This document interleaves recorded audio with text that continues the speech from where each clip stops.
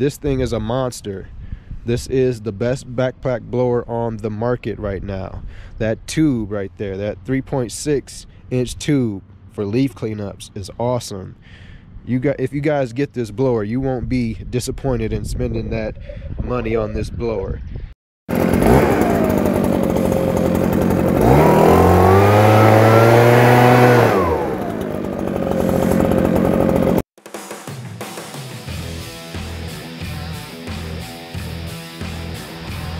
Just finished up here, started at our shortest point.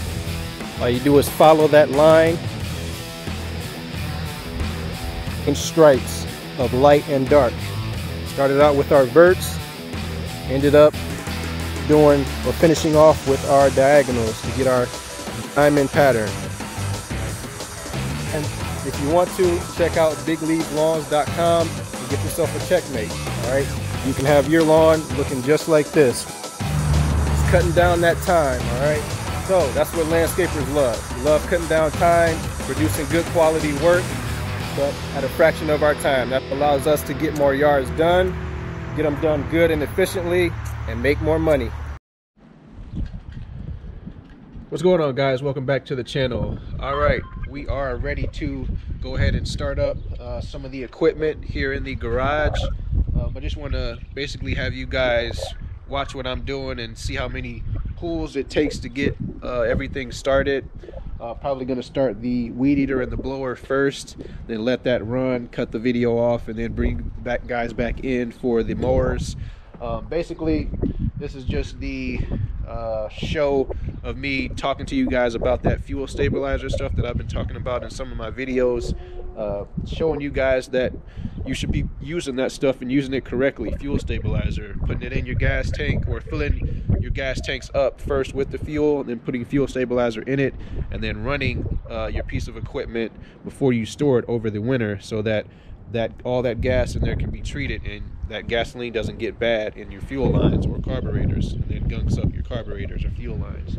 So I'm just going to show you guys the startup of everything, and then make sure everything's running properly before I go ahead and go off to my first spring cleaning and get all my yards done for the day. So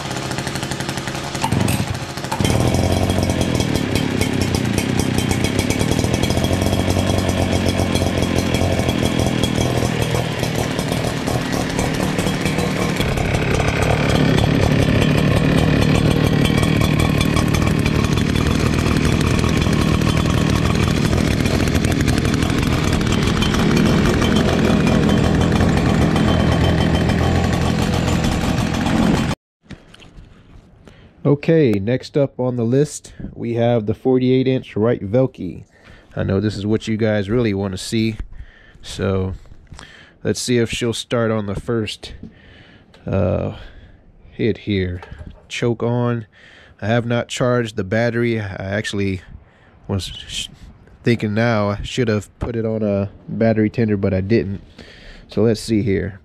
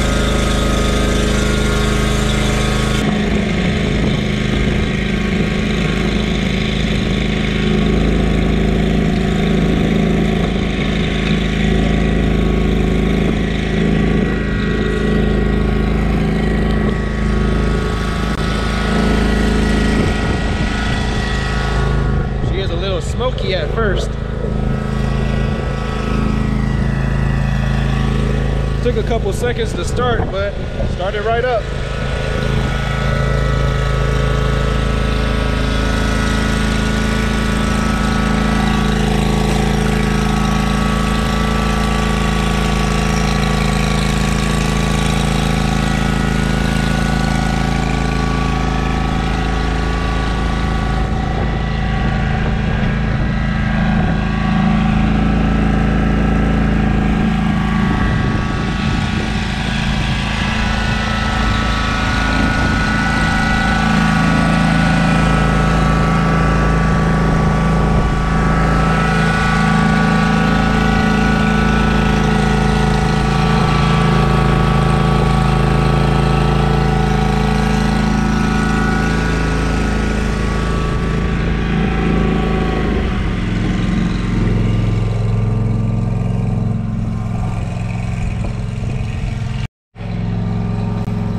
Okay guys, next up we have the Toro Time Master, the 30-inch cut. It has the dual blades, 30-inch cutting width, Toro Time Master, 190cc engine.